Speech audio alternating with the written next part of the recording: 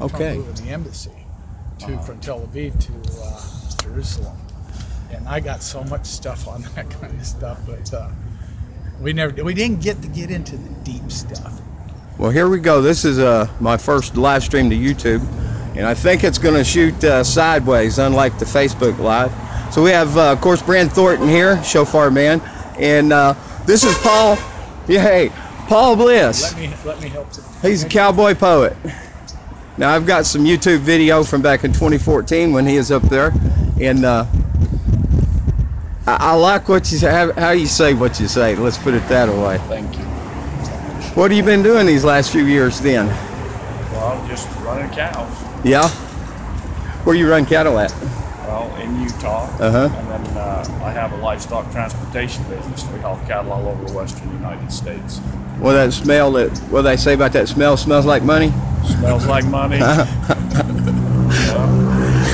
it on your clothes, it looks like money. Well, you know what? I've neglected to find you on the internet, and I will do that. And when I get back and add description, I'll put some links up in here.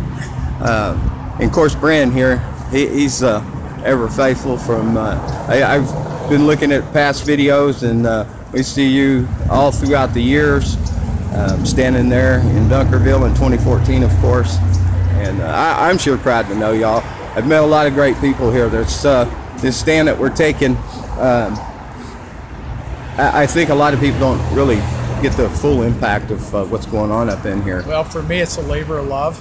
There's nothing I'd rather be doing, and there's nothing more important to be doing. Yeah. So, yeah, it's an opportunity for me, and you know, I relish it actually. I was interviewed by KSL last year.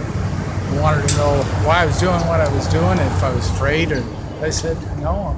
They go, well, you actually enjoy this? I go, I love this. Yeah, I'm getting some shots of your buttons. But some heroes, I'll tell you. And Cliven's, that really says a lot that he's not taking any terms. Yeah, it really does. Would you give us a short poem? Well, I don't know if I can do one that's presentable for YouTube. Well, back in 1975, I got a chance to take a trip to a hotel in Hawaii on a sunny, sandy strip. It was my first time to the island. Shoot, I seldom got to town, yet I was there in paradise. The plane had just touched down. I pulled on my old boxer shorts that I'd brought from home, pulled on my boots and cowboy hat, started into Rome. I headed for the ocean shore where the bright bikinis gleamed. Oh, sights like I ain't never seen. Least, why, since I'd been weaned. I paraded up and down the beach, provoking many stares, but the women just ignored me like I wasn't even there.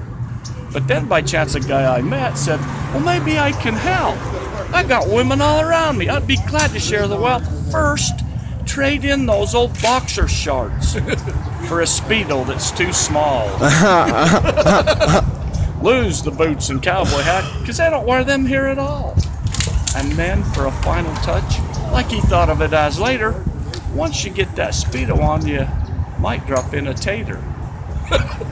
And then, my friend, the drought'll end. Women will come flocking.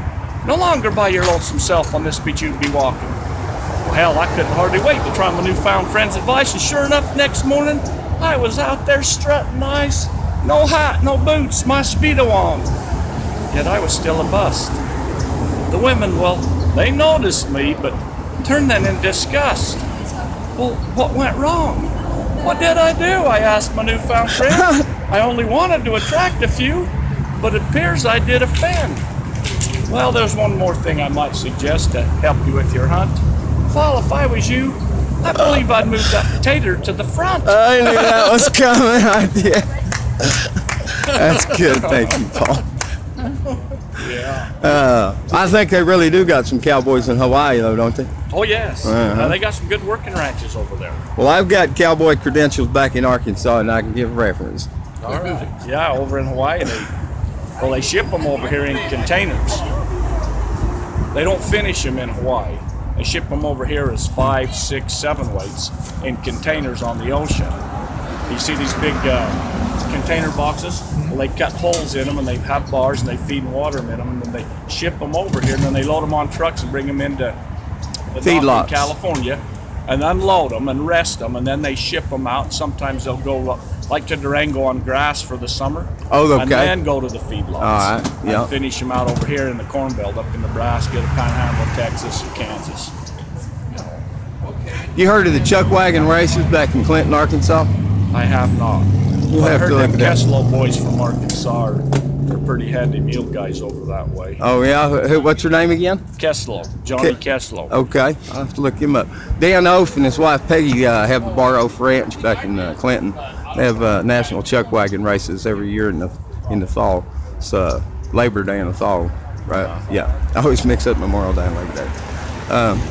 They got a Facebook page too. Anyways, thanks, Paul. I appreciate it. You bet. And thanks for you guys for being my first live to YouTube. There you go. All right, folks. In Viral. yeah, Miss B Stacy is going to be picking this up, I do believe, and I really appreciate all the work that she's doing. And She does a lot of good yes, and Jay Grady and Valley Forge Network. Yeah. Okay. Thanks, guys. Thank you. Well, I come. I should have took the first bus or 30 minutes beforehand, so I got here at 8:15 and folks started coming in. So we'll be here for any more updates. Thanks for listening, and we'll be back more later.